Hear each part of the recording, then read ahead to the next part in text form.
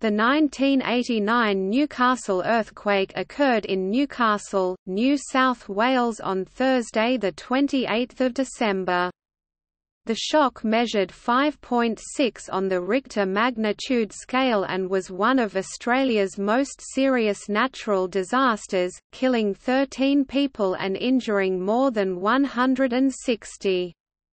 The damage bill has been estimated at $4 billion or $7.2 billion today, adjusted for inflation, including an insured loss of about $1 billion or $1.8 billion today. The effects were felt over an area of around 200,000 square kilometers, 77,000 square miles in the state of New South Wales, with isolated reports of movement in areas up to 800 kilometers (500 miles) from Newcastle. Damage to buildings and facilities was reported over an area of 9,000 square kilometers (3,500 square miles).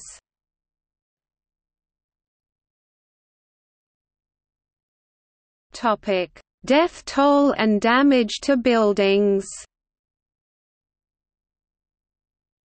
The highest death toll and damage occurred at the Newcastle Workers' Club, where the floor collapsed and 9 people were killed and many more trapped beneath rubble. Another 3 people were crushed to death under collapsed awnings on Beaumont Street, Hamilton, an inner-city suburb of Newcastle. Following the death of a woman in Broadmeadow from earthquake-related shock, the final death toll was raised to 13. The earthquake caused damage to over 35,000 homes, 147 schools, and 3,000 commercial and/or other buildings, with significant damage caused to 10,000 homes, damage worth over $1,000, and 42 schools, structural damage within the immediate Newcastle area. The number of people in the city on the day of the earthquake was lower than usual, due to a strike by local bus drivers. The earthquake struck in the middle of an interview by local television station NBN with a union representative.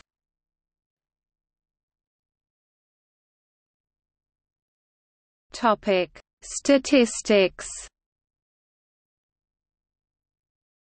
Deaths, 13 total, including 9 people who were killed at the Newcastle Workers' Club, 3 people who were killed in Beaumont Street, Hamilton, 1 person who died of earthquake-induced shock. Injuries, 160 people were hospitalized. Damaged buildings, 50,000 buildings were damaged, about 80% of these were homes. Demolition, 300 buildings were demolished including more than 100 homes, the Newcastle Workers' Club, the Century Theatre and King's Hall. Human effects, 300,000 people were affected and 1,000 made homeless. Cost: the total financial cost of the earthquake is estimated to have amounted to about $4 billion. Felt area, estimated 800 kilometers (500 miles) around the epicenter. Magnitude 5.6 megaliters, 5.4 MB, 8 mmi. Epicenter Uluru. Aftershocks, 1 aftershock M2.1 on the Richter scale was recorded on 29 December 1989.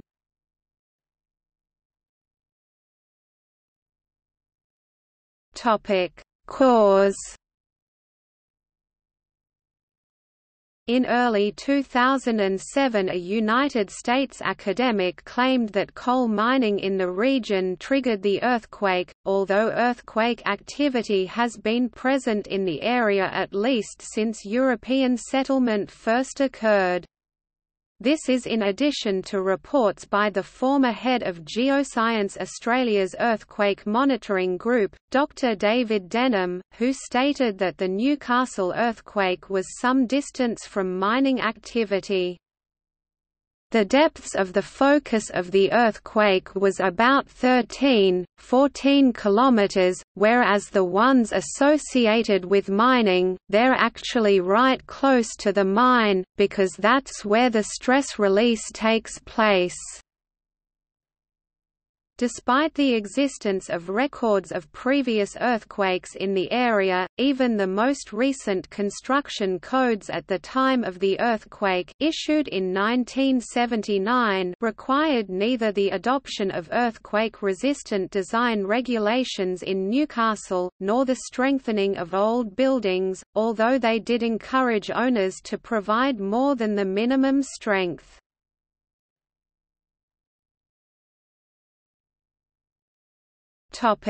In popular culture, songs about the Newcastle earthquake include "Earthquakin'", recorded in January 1990 by Newcastle ska band The Porkers, and "Fault Lane" by Australian rock band Silverchair, from 1995. Silverchair lead singer Daniel Johns lost a childhood friend during the earthquake. Patrick Cullen's collection of stories, "What Came Between", begins with the earthquake. Aftershocks, a 1991 play by Paul Brown, is based on interviews with members of the destroyed Newcastle Workers' Club.